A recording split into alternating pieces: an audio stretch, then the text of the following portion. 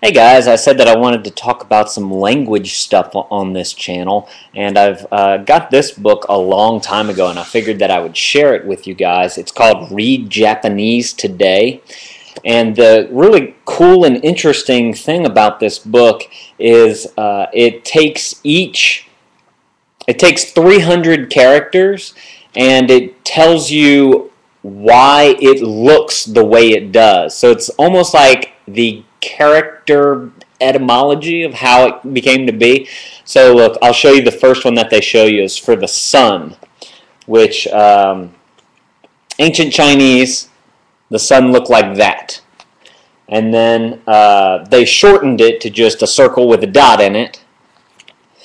And then they changed it to its final form by squaring everything off. And that's kind of the idea behind the Japanese writing system. What I'm getting from this book is that they've made, they had these, symbols that they used, and then they squared them off once they got to the end. So the squared version of sun looks like that right there.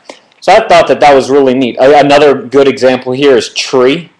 The first Chinese used to write it like that, and then they simplified it to that, and then to that right there, and then the final form, which they just kind of squared everything off, made it look a little bit better, is right there. So actually in that little shot right there, you can see this is the beginning, kind of a middle stage, and then the end stage down there. And so basically this book goes through 300 of these symbols and tells you why they look the way they do. It also tells you how to pronounce it and all that mess too, which is awesome to know. And then they tell you, like, the word for origin or root is basically the symbol for tree. They just added a little line on the bottom there to make it the roots, because the original symbol for it was a tree with the roots kind of going more downward, and then they made it into just a one line going across. So they simplified it and they kind of squared it off and all that mess. So very interesting look. And it also, for compound words, sorry, this video is going longer than I want, but it also tells you the meaning of compound words and how it came to be. Like Japan, to say Japan in Japanese, it's nippon or nihon, and that's sun and tree together, because the let's see how to put it in here. No, sun and root, sorry, because Japan is the origin of the sun, is what it actually means. So it's the sun's origin. Does that make sense? Or another one, is this Tokyo? Yeah, Tokyo. East.